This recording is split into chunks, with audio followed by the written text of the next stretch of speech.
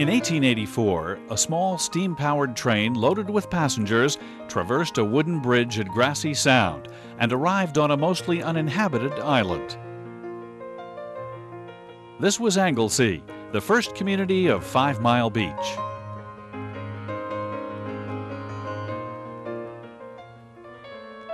The history of the Wildwoods can be traced back to the mid-1800s, when the tiny fishing village of Anglesey was established on the northernmost portion of the island. The Hereford Inlet in Anglesey was a very deep channel, and all the Swedes and Norwegians from Europe came over here to do their fishing. It was quite a big industry for Wildwood because that was really the only income that was in existence at the time. There was a shallow right off Hereford Inlet, so when their fishing smacks would come over here, if they weren't very careful, they would ground on there and ruin their ship. That is what brought the United States government here to put a lighthouse right at that corner. They call it the Hereford Inlet Lighthouse, which is there today. The development of Anglesey as a resort community began in 1879, when the 5 Mile Beach Improvement Company began clearing the land, selling lots and building cottages for wealthy Philadelphians. When the Anglesey Railroad was completed, growth of the budding resort seemed assured, and Anglesey was quickly dubbed the youthful queen of seaside resorts. John Burke, along with several wealthy investors, began development of attractive land in the center of 5 Mile Beach. They named their community Holly Beach, after the abundant and beautiful holly bushes that grew on this portion of the island. Burke hired William H. Bright of Philadelphia to run his real estate office. He came here in the mid-1800s, and he was rather interested on the beachfront, where there was a lot of surf fishing. The guys would come down and do a lot of surf fishing off the front, because there wasn't very much in the way of houses. There were a few houses along the waterfront, but that's all, and they were just more or less shacks just built there for the fishermen's use. When he came here, he saw a lot here, and he just loved it here, and he would probably buy a section of land, maybe an acre of ground with trees and so forth on it, because he could buy it for a song. There was nothing here, and so it's very cheap. But at any rate, he would tear down the trees and try to get the roots out and clear things up in that manner. Then he would take his horse and wagon and go down the old Indian trail all the way down the front onto our beach. And he'd fill up the wagon with sand from the sand dunes off the beach. And he'd bring it up here into town, and then he'd level it off so that he could possibly then sell it for $5 down and $5 a month. And in those days, that sort of thing was almost unheard of. But that's the only way they could move. Here, there was nothing, no city, no town. In 1888, Holly Beach built a wooden walkway that was laid directly on the sand. The walkway was constructed in sections, so it could be taken apart and stored away during the winter months. Between Anglesey and Holly Beach was a dense 90-acre forest that many of the locals referred to as the jungle. A wilderness of tangled underbrush and creeping climbing vines, of almost hidden pools and ponds of water framed in a setting of jungle vegetation. Francis Peak. Through the forest ran a narrow road that was once an old Indian trail. It was used by the Lenape Indians on their hunting and fishing expeditions to the island prior to the 1800s. When the tide was in, this was the only pathway between Anglesey and Holly Beach. In 1883, Philip Baker and his brothers Latimer and J. Thompson Baker purchased the 90-acre forest. Initially, they named their development Florida City, but wisely changed it to Wildwood. It is indeed well named. Until I saw it, I did not know such variety of trees, vines, climbing shrubs, and wildflowers so intimately grouped together can be found in our whole land. Charles Hassler, 1890. One of these strange twisted trees was a cedar formed in the shape of a W. Known by the locals as the W tree, it became the symbol of Wildwood. The Baker brothers used an illustration of the tree in all their early advertisements, and when the boroughs of Holly Beach and Wildwood consolidated in 1912, the image was added to the seal of the city of Wildwood.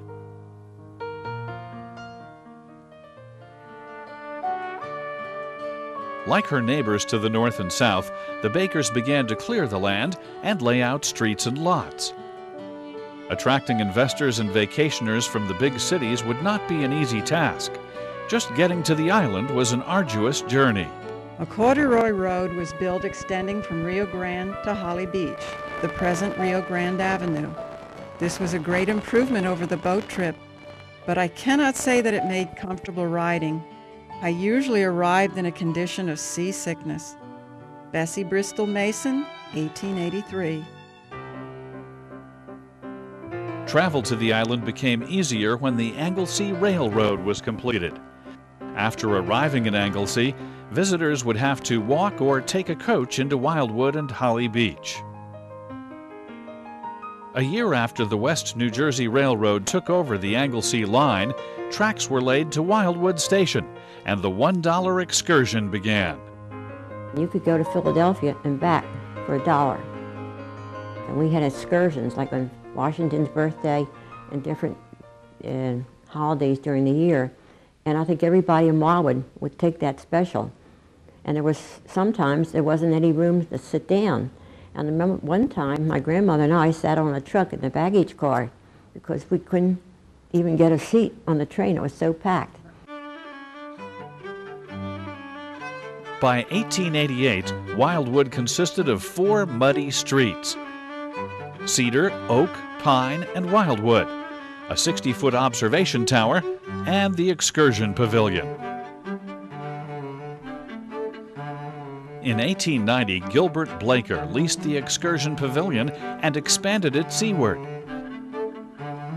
2 years later, the pavilion was completely destroyed by a horrific storm. Undaunted, Blaker rebuilt the pier into what would become Wildwood's first amusement pier.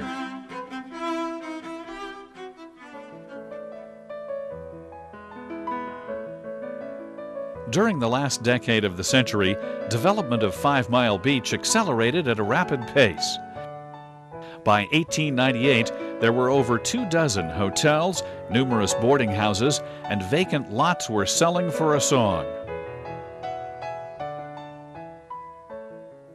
Dad wanted to get lots sold here because they were easy to sell, and he could fill them with beach sand for no cost. It did start to snowball a little bit because he was selling to these surf fishermen and people that had in the Ottens Harbor with the fishing industry and so on. And it started to sell, and he was selling these lots pretty quick. So he calls his brothers from Philadelphia and said, "Look, this is getting to be a big thing down here, and it's getting out of hand, and I can't handle it all. So you guys better come down here." So the 4 Bright brothers were very active in the startup, really, of Wildwood. The Baker brothers, who owned a sizable portion of real estate, spent heavily to advertise their seaside resort. During the summer of 1890, over 40 special excursion trains arrived on 5 Mile Beach, each carrying as many as 400 passengers. Wildwood's second amusement pier was constructed just north of Blaker's Pier. Built at a cost of $18,000, the casino offered hot saltwater baths and a 500-foot-long fishing pier. Gil Blaker's place and his competitor across the street, they were competing. At one time they put a fence up so people couldn't get across from one to the other. They had boardwalks down, because that was the big thing, the promenade at night, show off your gown, show off your, after dinner they would go out and promenade. And they wouldn't promenade if somebody didn't have a walk down. So the thing was to get people to walk to your place of business.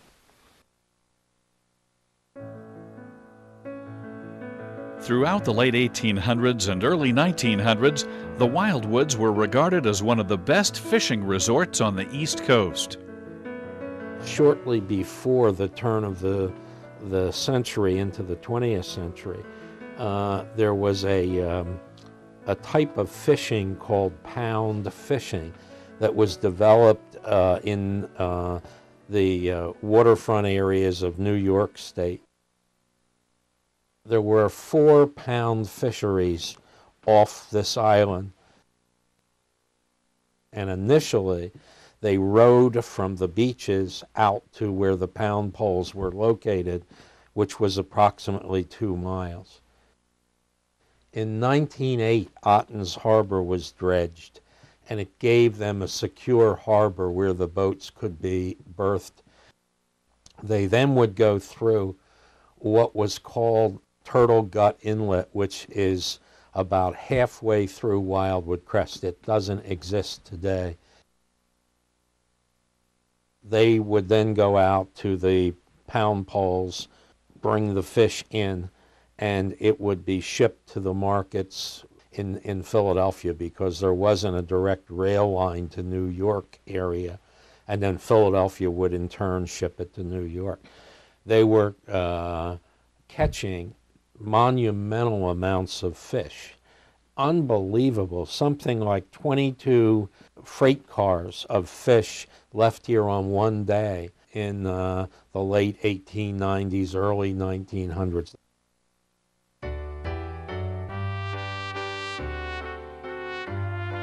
During the first decade of the 20th century, Wildwood's development surged ahead. In 1900, Wildwood's first significant boardwalk was completed. First boardwalk was built on Atlantic Avenue, and it was a small raised boardwalk for about 4 or 6 blocks. That boardwalk was changed to a full raised boardwalk with railing and seats along it and pavilions.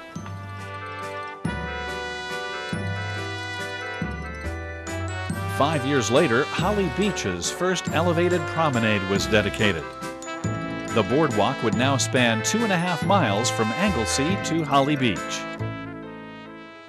Traveling between the resort towns was made much easier when the 5-mile Beach Electric Railroad finished laying tracks down Atlantic Avenue, and passengers could ride the trolley from Anglesey into Holly Beach and back.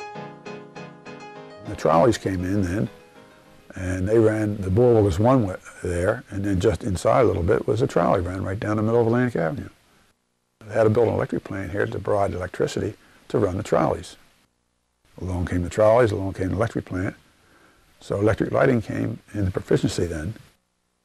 They put electric lighting along the boardwalk. Between 1900 and 1910, Blaker's Pavilion and the casino were expanded almost yearly. And in 1905, the new $150,000 Ocean Pier made its debut. By the end of the decade, the boardwalk's west side was lined with candy stores, ice cream parlors, restaurants, and a multitude of retail shops. With the phenomenal growth of Holly Beach and Wildwood, the Baker brothers purchased the land south of Holly Beach down to Turtle Gut Inlet and set forth developing Wildwood Crest. It was manifest destiny that the silent waste of long-neglected beach at the southern end of the island should be made to serve the needs of the present. Streets and avenues had been traced across its now elevated surface, and a number of cottages had been erected. Philip Baker. The Ocean Crest Hotel and Crest Pier, completed in 1906, were Wildwood Crest's first major resort properties and a sign of the young community's progress. When it was first built, it was right on the water. At high tide, the water would come underneath it. They had bowling alley on it, a huge ballroom with bleachers on each side of it and a nice stage. And they had a big band there called Paul White's Orchestra. And they played 6 nights a week for dancing. And on Wednesday afternoons would be for children. And we would go and they would teach us how to dance, and then we would play some games. And then at night it was strictly for the adults. They had a walk all the way around the back part of the dance floor so that you could walk at night and see the water, and the dancers would go by back there and cool off and then come back in during intermission. It was beautiful.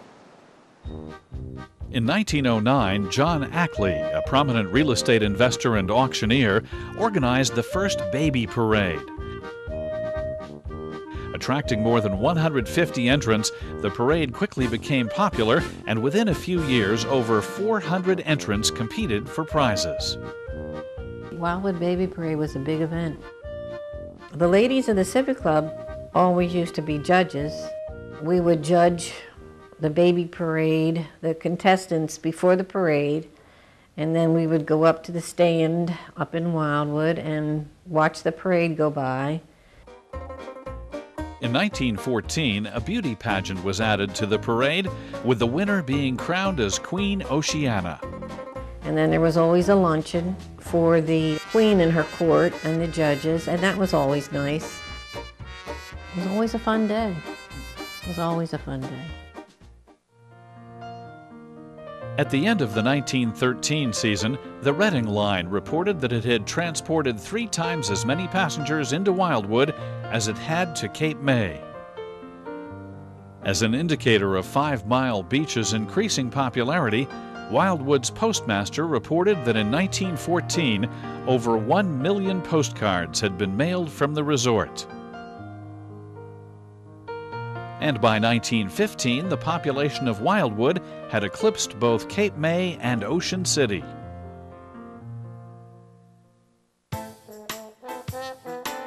On January 16, 1920, the 18th Amendment, prohibiting the manufacture, sale, and transportation of alcohol, was enacted. The Coast Guard were supposedly the protectors of the Volstead Act, and they were there to seek out rum runners, local rum runners. But it went on for years here, to a point where one of the most magnificent homes in North Wildwood, for instance, was owned by a chief petty officer in charge of the unit who was in the Coast Guard, a home that, you know, you would pay a king's ransom for. Otten's Harbor was a hotbed of that type activity. The locals who participated in this participated, some as owners of trucking lines, some as owners of what had been licensed premises before Prohibition, and some as speakeasies during Prohibition. We had at least 3 speakeasies that I'm aware of under the Wildwood Boardwalk. It was quite typical in the operation of these places as far as liquor, not with beer, they wouldn't do this, but they would put sinks behind a bar. In each one, they would have a different type of hard liquor, and they would mix drinks by just dipping into this. The minute the federal agents walked into the place, the stopper would come out of the sink and everything went down the drain. I don't think this is unique to this area. It was a law that was generally not respected by anyone because it was a ridiculous law, and it gave rise to an awful lot of the things we see on TV. My grandfather had a bootlegger by the name of Sharkey, and he had a big Marmon car, and underneath the body he had a big copper tank, and he used to go up to Tamaqua, Pennsylvania, and get a load of white lightning and bring it back, and he would bring it into us in a quart bottle, and everything was called Golden Wedding. We had 2 express companies in Wildwood here, which we don't have anymore. One was called K.K. Kirby, and the other guy was called Loeffler. They used to take the trucks and go up and pick up the booze, North Jersey, Pennsylvania, or wherever, And one guy would call the state police up and rat on him and tell them that Kirby's coming down with a load of booze. And the state police would catch him, take an axe and chop all the booze up, and it would run right down the gutter.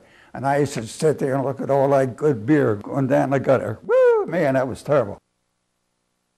It functioned as if there were no such law here. In addition to all else, you're talking about people on vacation in hot weather, and obviously, you know, their tongues were hanging out, and so these places all did quite well. A redefining of American life occurred during the 20s.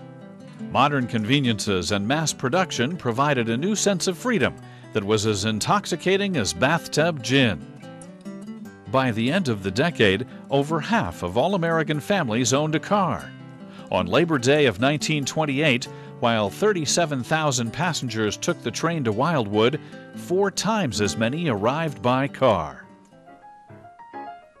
Air travel was not yet possible for the masses, and most people considered pilots daredevils.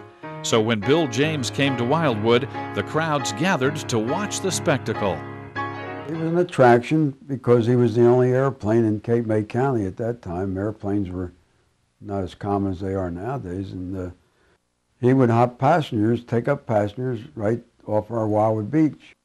My job was to go along the cars and ask people if they wanted to take a ride in the airplane, and in those days they hand-propped the engine. Of course, as a kid, I sat in the cockpit and held the stick back so the thing wouldn't move, and no brakes on those airplanes in those days. Later on, the banners started to evolve, and he was one of the first to start hauling banners up and down the beach. Theaters were opening all across the nation in big cities and small towns. By 1922, Bill Hunt owned no less than 7 theaters in the Wildwoods. There was always so many movies to go to. There was the Shore and the Casino and the Blaker. There was the Strand, the Regent, and they were all Hunt's theaters in those days. We used to go to the movies on bargain night. I'm not sure of the night the bargain night was, but it used to be a dime. And I lived on Taylor Avenue, and of course we walked in those days.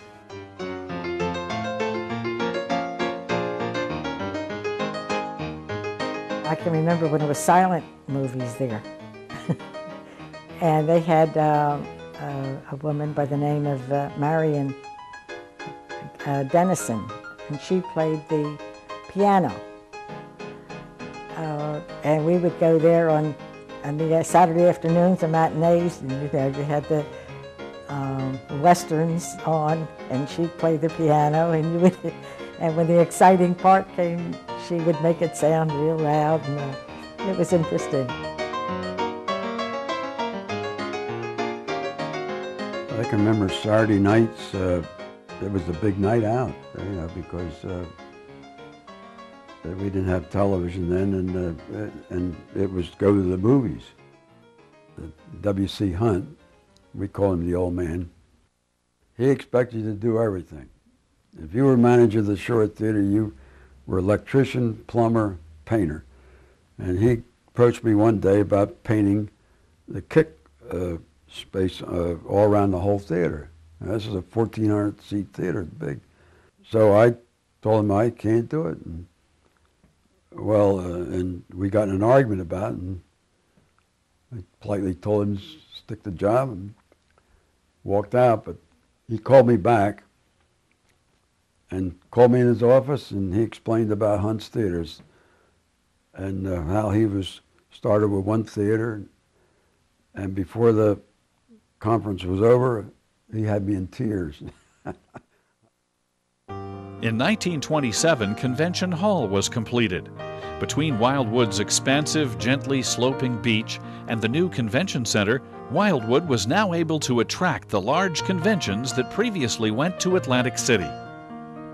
Back in the 1920s, the Chamber of Commerce sent an ad to the New York Times, "Come and visit Wildwood, world's finest and safest bathing beach."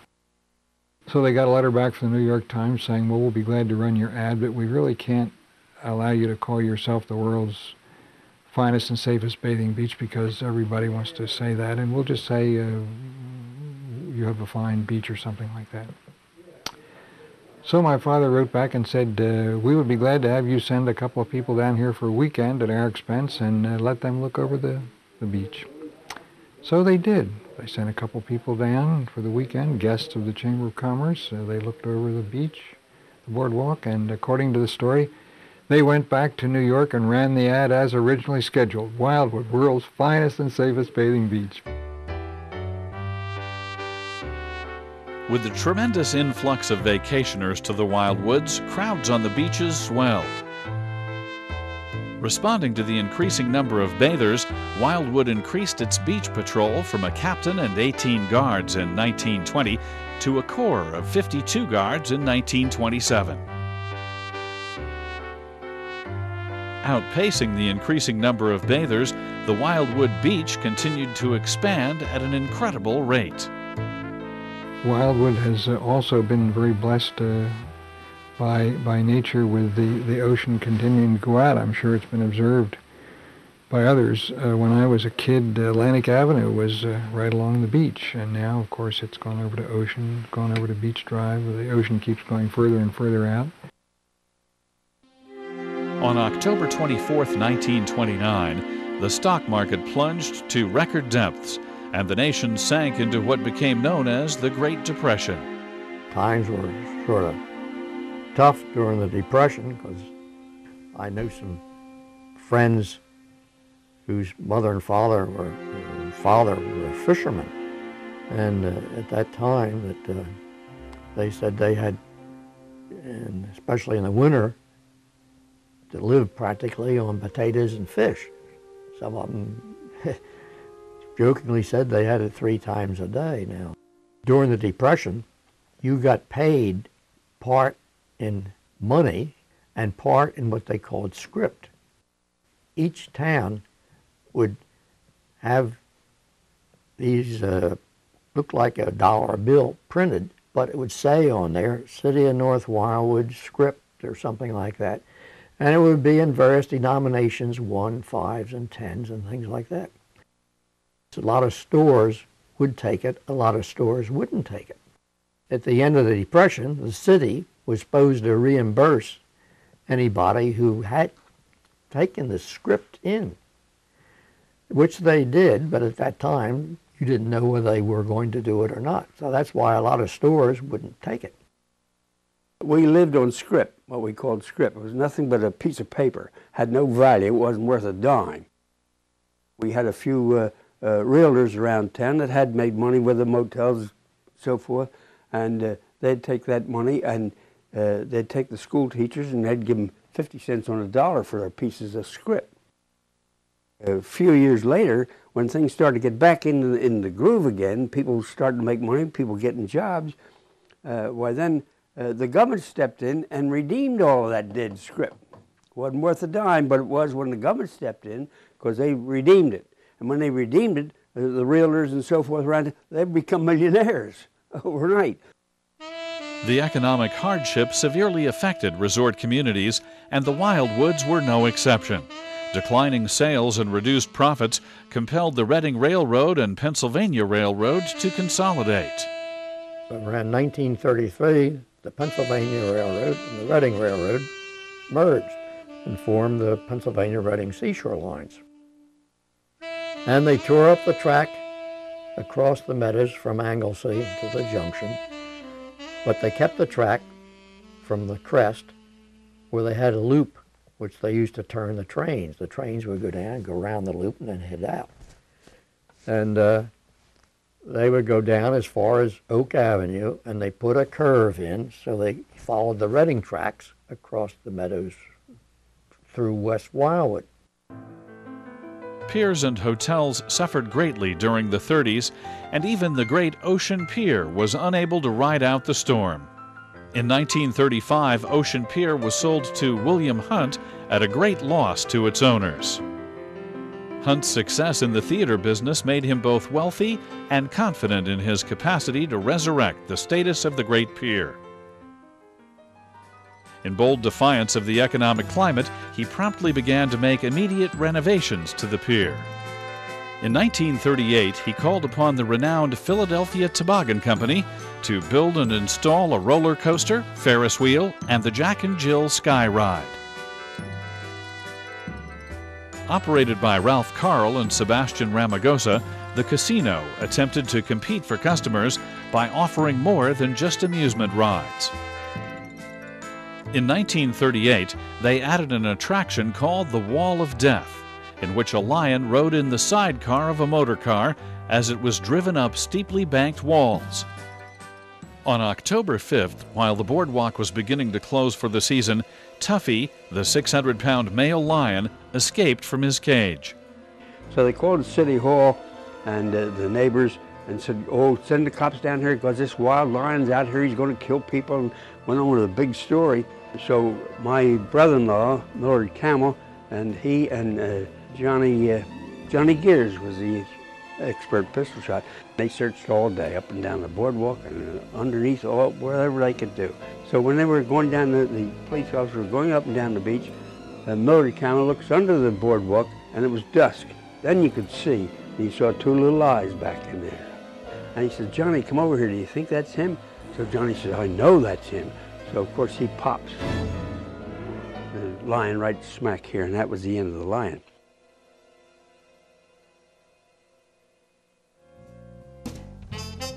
On a lighter note, the big band era was born, and Wildwood's great ballrooms played host to a number of noteworthy entertainers. This was the era of the big bands, and the big bands would come here for a week or maybe even 2 weeks and play at the Starlight Ballroom, and Guy Hunt was a friend of my mother, and he would recommend to the bands that they stay at my mother's hotel, the Hotel Oceanic. I remember going down to the beach one day with Glenn Miller and playing quoits. I beat him in quoits. He was a better trombone player, but I could beat him in quoits. I remember the Andrews sisters came one time. They had never been in the ocean, so my mother said, will you take these girls down and show them about going into the ocean? And so I took the Andrews sisters down and gave them their instructions on their first ocean dip. A couple of Artie Shaw stories. Artie Shaw was a great favorite here in Wildwood, and he was a great favorite of the Hotel Oceanic, except one night he came home. He was not satisfied with the way the band had played that night at the Starlight Ballroom in Wildwood, and he said, come on, fellas, we got to get your horns out. We got to rehearse some of these numbers a little bit. And here it was midnight. Everybody in the hotel was asleep, and my mother's apartment's right there by the lobby, and all of a sudden she hears the Artie Shaw Orchestra live. She ran out in the lobby. She says, Artie, she said, what are you doing? She said, everybody in the hotel is asleep. You got to stop right away. So very sheepishly, they put everything away. Toward the end of the 1930s, the economy gradually turned upward. And during the summer of 1941, Wildwood saw record crowds on the boardwalk. The summer before the war, summer 41, was a really good summer because everybody was already getting into war production, and people had money already. Anybody that wanted to work could get a job. So summer 41 was a really busy summer. December 7th, 1941. Pearl Harbor is attacked and America is suddenly thrust into war. We were riding in a car with another couple from school when we heard the news about the Pearl Harbor. And of course, at the time, they weren't enlisting the men then. I mean, you didn't have to sign up. But then when they started to do that, all the boys, of course, enlisted. And then, rather than be called, they felt it was better to enlist, so they enlisted. Seaside communities on the eastern shore began to make immediate preparations for the possibility of invasion. Air raid drills were held, and concrete lookout towers were constructed. It was well known that German submarines were operating just a few miles off the coast. One story, which I was always told was true, because my friends, they all knew him after the war, and he was a crewman on one of the submarines, and they would actually come in on a rubber raft and come ashore and buy bread and stuff and go back, and people never knew he was a German off a German sub. The Varinger, an 8,500-ton Norwegian oil tanker, is torpedoed just off the coast, and the Navy orders an immediate blackout along the entire New Jersey coastline. The boardwalk was blue lights, all blue, and a lot of the places of business, they had curtains so you wouldn't reflect the light, because the German submarines could silhouette a ship against the light on the boardwalk. I always thought that German submarines could still silhouette a ship, because they were bombing the heck out of ships, torpedoing ships out here, all up and down the whole Atlantic coast. The ships had to get from here over to England and France to supply troops and equipment, but that had to come from the oil refineries up the Delaware River. They all had to come down the Delaware River, and they turn around to hit the Atlantic Ocean, Cape May Point, try to go around the point, but Mr. German knew that. So when our ships came down there to turn around Cape May Point, the subs would sit right out there and blow them out of the water. We lost 89 ships right off our coast, right out in front here. That brings up a rather sad subject on my part. During the night, before we had heard the booms and the bangs and the explosions going off from the submarines that were sitting out there, and they hit a lot of our ships coming down. However, when we went down to the beach, we picked up 5 of our boys off these tankers that had been blown up during the night, and they were laying on our beach. So we got them and loaded them in the flatbed truck and brought them up here to this very room we're in now, and laid those boys out here right on the floor. By the summer of '42, servicemen were a common sight on the boardwalk and in local establishments.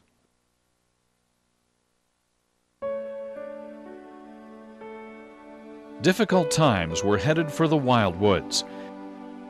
The Pennsylvania Reading Seashore Lines discontinued their special excursion trains. 2 years later, the Electric Railway Company terminated all streetcar service in Wildwood. And restaurants were hit particularly hard as the government began rationing food. During the war, they closed down this dining room because it was hard to get food, it was hard to get enough help. And in fact, I've got an old menu, I think from 1942. It has about 6 items on it, you know, that's all there was. And I can remember my pop talking about you'd order a barrel of meat. You know, that's how you would have to order it. You couldn't just order, say, I want top rounds, or I want steaks, or I want this. You would order a barrel of meat. It'd come in with whatever was, you know, you got whatever they sent you. So then you had to take that and make something out of it. On Christmas Day of 1943, one of the largest and most costly fires reduced Hunt's Ocean Pier to ashes, and in the blink of an eye, a grand institution had vanished. The wind-driven fire claimed the lives of 2 people and took a number of Wildwood establishments with it. Across from the pier was another theater called the Nixon Theater. Bud Dry, our Secretary and Treasurer, I met him there in the parking lot, and we had all equipment for making sets and signs, and him and I got the bright idea we're going to try to haul some of this out. Well, what I'm getting at, what I'm leading up to, he took note of the time for some reason or other, and we got one piece of machinery out. He said, we better get out of here because here comes the flames. The Nixon Theater burned down in 5 minutes. Things were beginning to look up during the 1945 season. Gasoline restrictions were withdrawn, and blackouts were suspended as the threat of an enemy invasion diminished.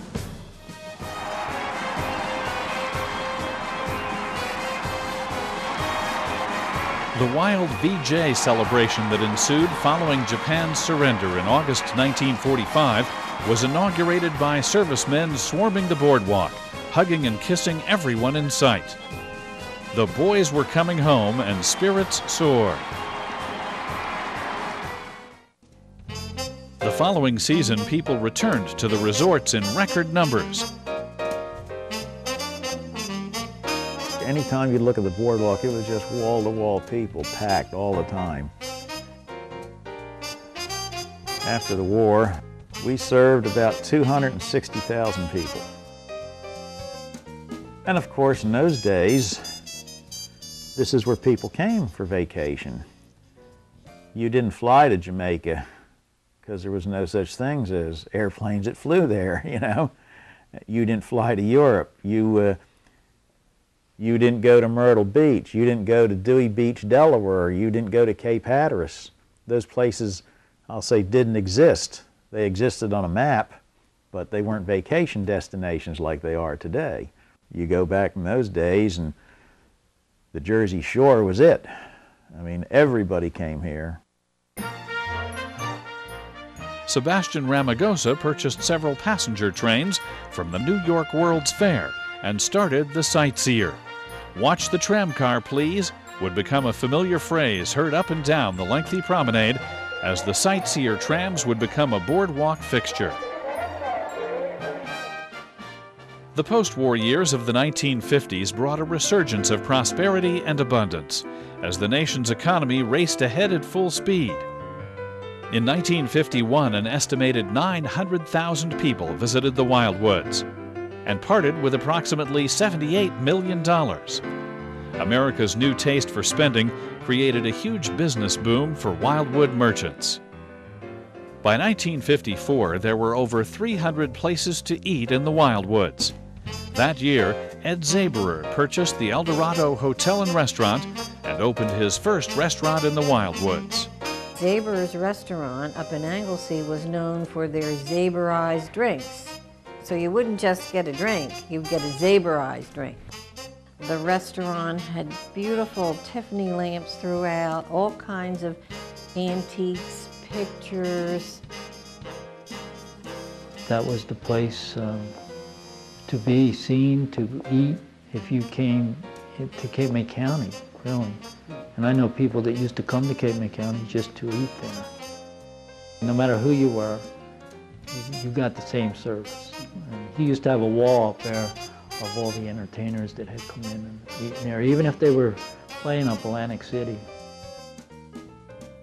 But that was probably, I would have to say, and I would think everybody else would agree, it was the best. And sad to say, I don't think you'll ever see a restaurant as great as Zaber's was. The automobile of the 50s was not only a symbol of success, but became an integral part of the family vacation. In the Wildwoods, the new park-at-the-door motels offered a casual, relaxing atmosphere for families with kids in tow. A fellow we had here in town by the name of Ben Slenzig, he came over to my place and said, I got a good idea. I'd like to start some rental units here in town. And he said, I got to have them wired and everything to take care of. So I said, well, wiring's about the only thing I want to handle. Ben built the Holly courts. They were the first courts in Wildwood. In the early and late 50s, post-World War II, what happened? Well, the social face of the United States changed. All of a sudden, there was suburbia, and there was fundamental social things that enabled Wildwood to exist as we see it today. People moved to suburbs. You know, vacations became an American thing, and they would get in their car and they would drive. Now, Wildwood was the blue-collar Riviera, so all of the hotels, had their own little fantasy because they were sort of, taking people on this fantasy vacation. Hunt finally rebuilt the Great Ocean Pier, which had been wiped out by fire in 1943. With the tragic fire still fresh in his memory, Hunt constructs the 55,000 square foot pier of fireproof steel and concrete. Renamed Hunt's Pier, it featured a 36-foot-high wooden roller coaster and numerous attractions. To this day, you mentioned Hunt's Pier, it was quite a unique pier because it had things like a jungle land, they had a mine ride. My job, I wired the whole thing for sound. I took care of all the gimmicks, the rhinoceros, the elephant noises. The Wacky Shack was the dark ride, and it was dark. I mean, it was pitch black in there. After you got loaded on the loading platform, then you went through 2 doors, banged open and banged shut. And then now you were in the dark. We had everything from a woman being sawed in half, screaming, and the light would come on, and here would be some scary figure. Another big interesting ride was the mine ride, and that was an enclosed roller coaster actually. Now you're going completely inside this big old mountain. The miners would be in there and plunge their explosion, and of course we'd have the explosion would come at you, and then the things like timbers getting ready to fall on you. And then up top we had Indians attacking the covered wagon. Of course, you had the sound of the Indians and the guns going off and the Indians hooping. The fellow that designed it was on the West Coast, and without a doubt, it was right after Disney World opened up, and it was to me it was a small scale steel of jungle land down in Disney World, you know. And of course the whole front was jungle-like with bamboo walls, and in the back, all throughout the jungle, you had this background jungle music. On Pacific Avenue, both locals and tourists found some of the best shopping in the country. Wildwood was the business center, the shopping center of Cape May County. Our Pacific Avenue was the busiest street in the whole county. It was a big center, and Wildwood started in, as you know, the 50s and 60s. We were top of the mountain because every big band in the world and every big entertainer in the world had to come to Wildwood. And most of them came here to try out their shows. If it went good, then they went on the circuit. At Convention Hall and Hunt's Starlight Ballroom, one could swing and jitterbug to the sounds of the big band, with the likes of Charlie Spivak, Vaughn Monroe, and Woody Herman. Well, Starlight Ballroom was the dance hall in the summertime. When you were in there, it was a crowd.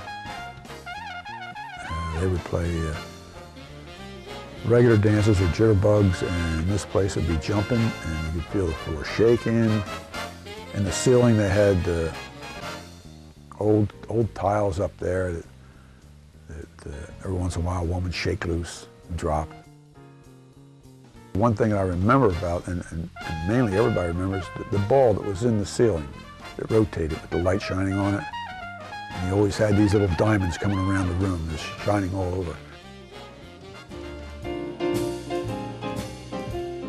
In 1957, Dick Clark brought his little-known American Bandstand to the Starlight Ballroom. The show was broadcast locally on radio until August 5, 1957, when it aired live on national TV, propelling Dick Clark and American Bandstand into instant stardom. Beginning in the 50s, the gravity-defying strapless swimsuit was all the rage. By 1960, it was the new eye-popping two-piece that really took the beach by storm.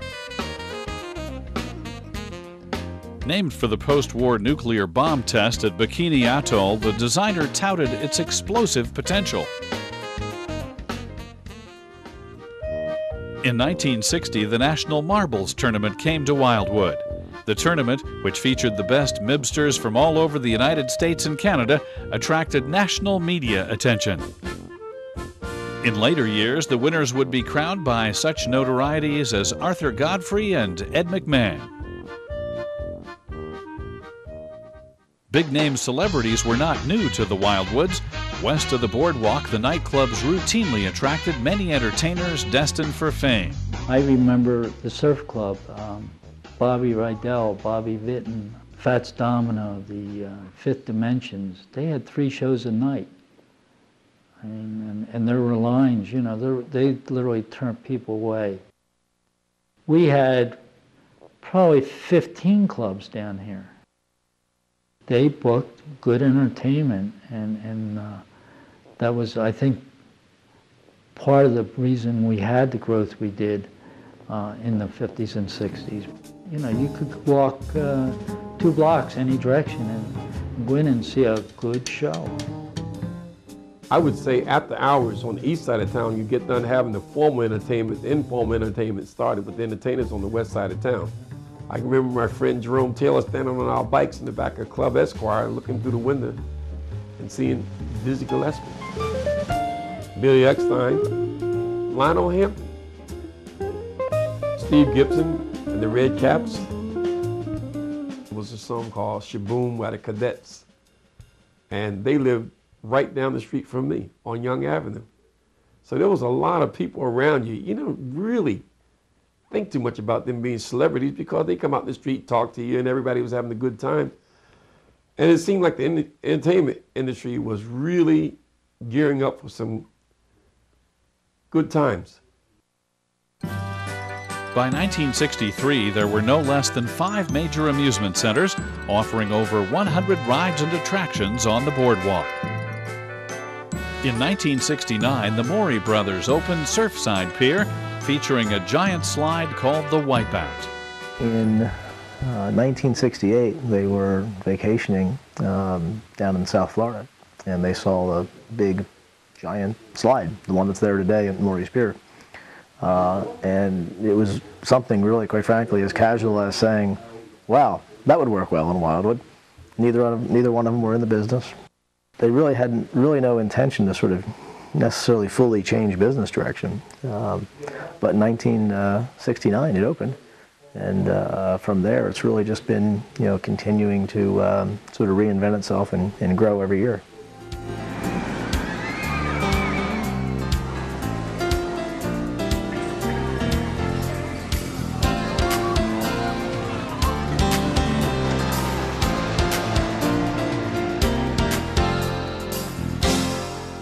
The pier that we, for a while called Mariner's Landing, became available. And that was part of the whole Cedar-Skellinger sale. So the Nichols acquired the west side of the boardwalk, and the Morey family acquired the east side of the boardwalk, which was then Marine Pier. In 1975, we developed Nichols Midway Pier, which was a concept for a castle. The authenticness of the castle was an attempt to make it as real looking as possible, and maybe me being biased because I was one of the actual builders of it, I believe that it does look very authentic. The rooms inside are very authentic. All the walls are hand-carved foam to make it look like stone. Some of the artwork in there could be considered antiques today, and there's various rooms that you go through experiencing different types of situations. People have their heads cut off, rooms that look like it's raining in there. It's an interesting experience, and I guess when people stop wanting to be scared, then those kind of rides will not exist anymore, but I don't see that happening in the near future. The boardwalk is really about sort of simple, old-fashioned fun. You know, it's not about wowing people with the latest technology. You may use technology to allow them to wow them, but it's the people and it's the children that are the attraction for the parents, not the piece of equipment necessarily that is providing the attraction. The equipment is really the enabler to bring the families together to enjoy each other. For over a century, the Wildwoods have been the vacation destination for generations of families. While the sounds of the steam engine and trolley have been quiet for many years, Wildwood's gently sloping beach, exceptional boardwalk and amusement piers continue to beckon millions of vacationers every summer. With recent redevelopment and yearly beach expansion, the Wildwoods will continue to be one of America's most beloved seashore resorts.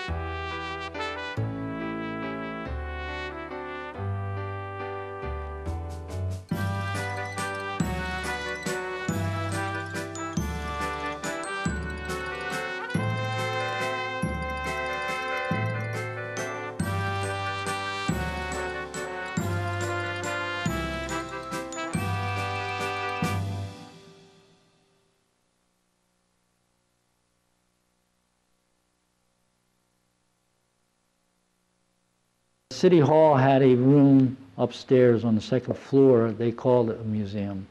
Originally, it was well taken care of by the fellow who founded it, George F. Boyer.